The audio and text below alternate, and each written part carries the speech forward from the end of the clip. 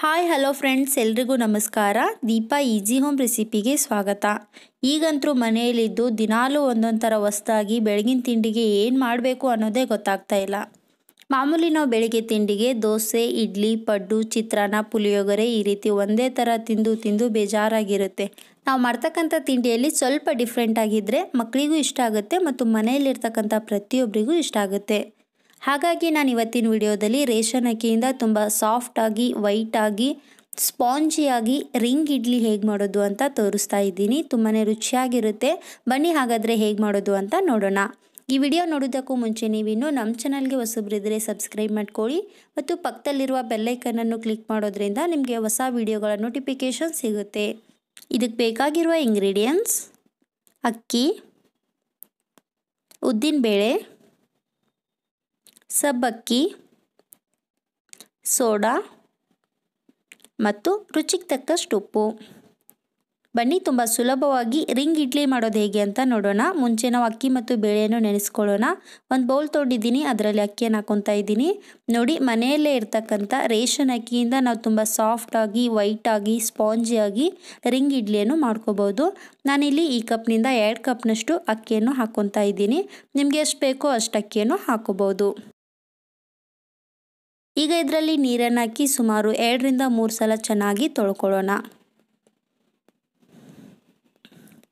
ಅಕ್ಕಿಯನ್ನು ನೀವು ಎಷ್ಟು ಚೆನ್ನಾಗಿ ತೊಳಿತೀರಿ ನೋಡಿ, ಇಡ್ಲಿ ಕೂಡ ಅಷ್ಟೇ ವೈಟ್ ಆಗುತ್ತೆ. ನೋಡಿ, ಅಕ್ಕಿಯನ್ನು ಚೆನ್ನಾಗಿ ತೊಳ್ಕೊಂಡಿದ್ದೀನಿ. ಈಗ ಇದರಲ್ಲಿರೋ ನೀರನ್ನು ತೆಗೆದು ಈಗ ಈ ಅಕ್ಕಿಯಲ್ಲಿ ಒಂದು 3 ಟೇಬಲ್ ಸ್ಪೂನ್ನಷ್ಟು ಸಬ್ಬಕ್ಕಿಯನ್ನು ಹಾಕ್ಕೊಳ್ಳೋಣ.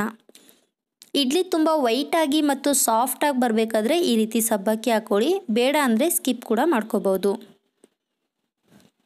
ಈಗ ಇದರಲ್ಲಿ ನೀರನ್ನು ಹಾಕಿ ಇನ್ನೂ ಒಂದು ಸಲ ಚೆನ್ನಾಗಿ ತೊಳ್ಕೊಳ್ಳೋಣ. ಮುಂಚೆನೇ ನೀವು ಅಕ್ಕಿ ಜೊತೆನೇ ಹಾಕಿ ಕೂಡ ತೊಳ್ಕೊಬೋದು. ನೋಡಿ, ಈ ರೀತಿ ಒಂದು ಸಲ ಚೆನ್ನಾಗಿ ತೊಳೆದ ನಂತರ ಇದರಲ್ಲಿರೋ ನೀರನ್ನು ತೆಗೆದು ಇದರಲ್ಲಿ ಬೇರೆ ನೀರನ್ನು ಹಾಕಿ ಅಕ್ಕಿಯನ್ನು ನೆನೆಸ್ಕೊಳ್ಳೋಣ. ಈಗ ನಾವು ಉದ್ದಿನಬೇಳೆಯನ್ನು ನೆನೆಸ್ಕೊಳ್ಳೋಣ. ಒಂದು ಬೌಲ್ ತೊಗೊಂಡಿದ್ದೀನಿ. ಅದರಲ್ಲಿ ಯಾವ ಕಪ್ಪಿಂದ ನಾನು ಅಕ್ಕಿ ತೊಗೊಂಡಿದ್ದೆ ನೋಡಿ, ಅದೇ ಕಪ್ನಿಂದ 2 ಕಪ್ ಅಕ್ಕಿಗೆ 1 ಕಪ್ನಷ್ಟು ಉದ್ದಿನಬೇಳೆನ ಹಾಕ್ಕೊತಾ ಇದ್ದೀನಿ. ಉದ್ದಿನಬೇಳೆ ಹಾಕಿದಷ್ಟು ಇಡ್ಲಿ ತುಂಬ ಚೆನ್ನಾಗಾಗುತ್ತೆ, ಸಾಫ್ಟಾಗಿ. ಈಗ ಇದರಲ್ಲಿ ನೀರನ್ನು ಹಾಕಿ ಚೆನ್ನಾಗಿ ತೊಳ್ಕೊಳ್ಳೋಣ. ನೀವು 2 ಕಪ್ ಅಕ್ಕಿಗೆ 1 ಕಪ್ನಾದರೂ ಹಾಕೋಬೋದು ಅಥವಾ 3/4 ಕಪ್ನಷ್ಟಾದರೂ ಹಾಕೋಬೋದು, ನಡೆಯುತ್ತೆ. ಈಗ 2 ರಿಂದ 3 ಸಲ ಚೆನ್ನಾಗಿ ಈ ರೀತಿ ತೊಳೆದ ನಂತರ ಇದರಲ್ಲಿ ಬೇರೆ ನೀರನ್ನು ಹಾಕಿ ಉದ್ದಿನಬೇಳೆಯನ್ನು ಕೂಡ ನೆನೆಸ್ಕೊಳ್ಳೋಣ.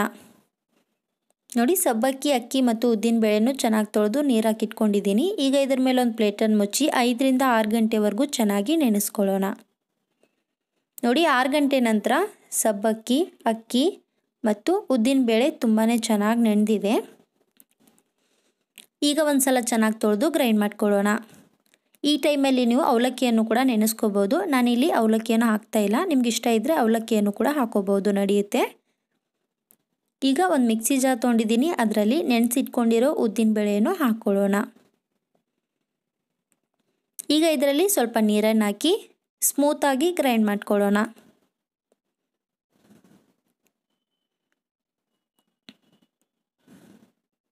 ನೋಡಿ, ಸ್ಮೂತಾಗಿ ಗ್ರೈಂಡ್ ಮಾಡ್ಕೊಂಡಿದ್ದೀನಿ. ಈಗ ಇದನ್ನು ಒಂದು ಅಗಲವಾದ ಪಾತ್ರೆಯಲ್ಲಿ ಸೇರಿಸ್ಕೊಳ್ಳೋಣ.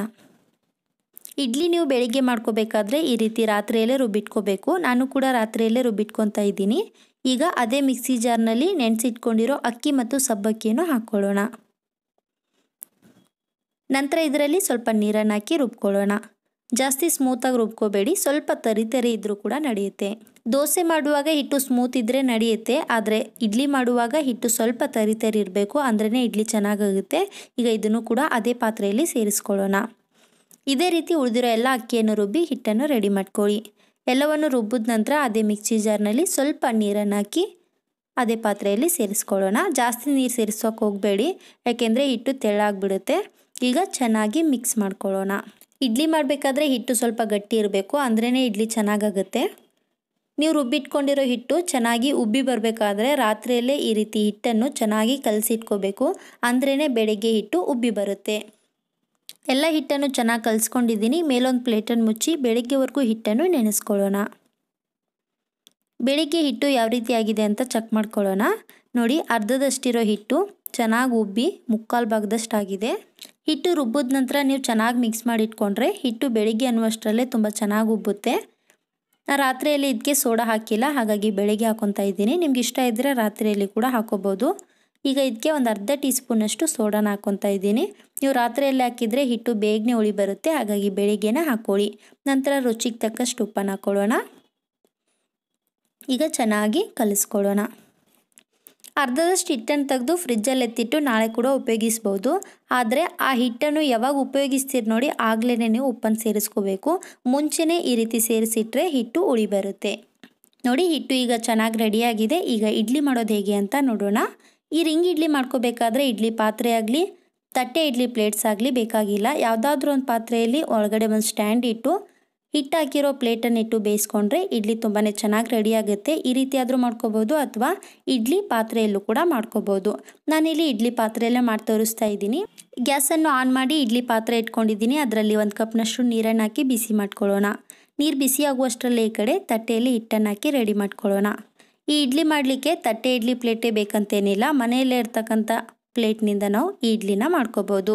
ಈಗ ಇದರಲ್ಲಿ 1 ಸ್ಪೂನ್ನಷ್ಟು ಎಣ್ಣೆನ ಹಾಕಿ ಚೆನ್ನಾಗಿ ಸವರ್ಕೊಳ್ಳೋಣ.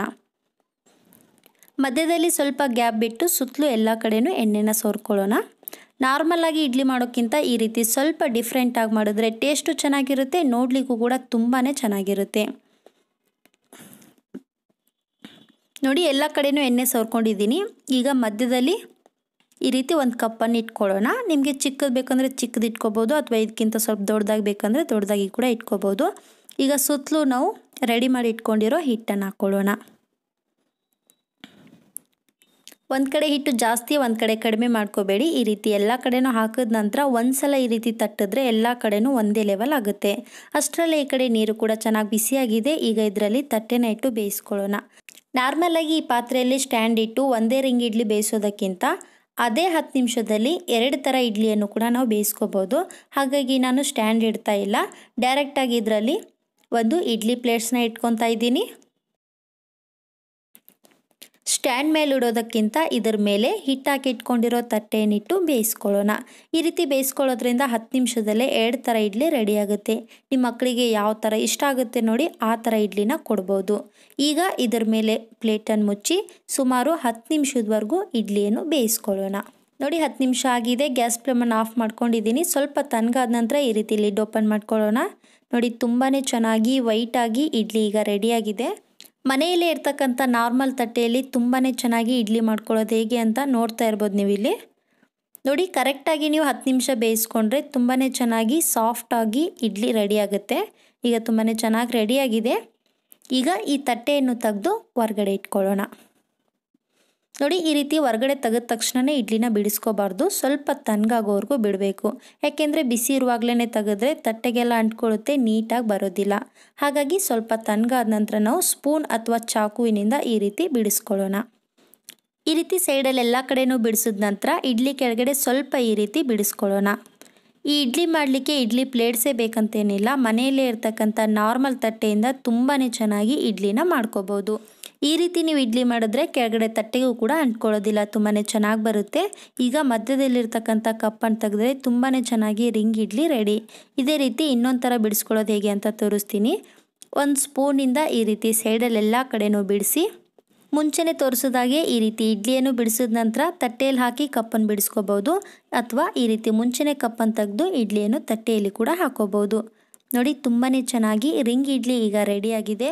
ನಾರ್ಮಲಾಗಿ ಇಡ್ಲಿ ಮಾಡಿದ್ರೆ ತೊಳೆಯೋಕ್ಕೆ ಪಾತ್ರೆಗಳು ಕೂಡ ಜಾಸ್ತಿ ಆಗುತ್ತೆ. ಯಾಕೆಂದರೆ 1 ಕಪ್ನಲ್ಲಿ ಚಟ್ನಿ, 1 ಕಪ್ನಲ್ಲಿ ಸಾಂಬಾರು, ತಿನ್ನೋಕ್ಕೆ ಸ್ಪೂನು. ಹಾಗಾಗಿ ಈ ರಿಂಗ್ ಇಡ್ಲಿ ಮಾಡಿದ್ರೆ ತೊಳೆಯೋಕ್ಕೆ ಪಾತ್ರೆಗೂ ಕೂಡ ಜಾಸ್ತಿ ಇರೋಲ್ಲ. ಯಾಕೆಂದರೆ ಈ ರಿಂಗ್ ಇಡ್ಲಿ ಮಾಡಿದ್ರೆ ಇಡ್ಲಿ ಮಧ್ಯದಲ್ಲೇ ಚಟ್ನಿ ಅಥವಾ ಸಾಂಬಾರು ಹಾಕಿ ತಿನ್ನೋದ್ರಿಂದ ಇಡ್ಲಿ ಟೇಸ್ಟು ಕೂಡ ತುಂಬ ಚೆನ್ನಾಗಿರುತ್ತೆ ಮತ್ತು ಯಾವುದೇ ಕಪ್ಪು ಕೂಡ ಬೇಕಾಗೋದಿಲ್ಲ. ನೀವು ಈ ರೀತಿ ಇಡ್ಲಿ ಮಾಡಿಟ್ರೆ ಮಕ್ಕಳಿಗೆ ತಿಂಡಿಗೆ ಕರಿಯೋದೇ ಬೇಡ, ತಾವಾಗೆ ಬಂದು ತಿಂತಾರೆ, ಅಷ್ಟು ಚೆನ್ನಾಗಿರುತ್ತೆ ಟೇಸ್ಟು ಕೂಡ. ನಿಮ್ಗೆ ಇಷ್ಟ ಇದ್ದರೆ ಇದರಲ್ಲಿ ಚಟ್ನಿ ಕೂಡ ಹಾಕೋಬಹುದು, ತುಂಬಾ ಚೆನ್ನಾಗಿರುತ್ತೆ ಟೇಸ್ಟು ಕೂಡ.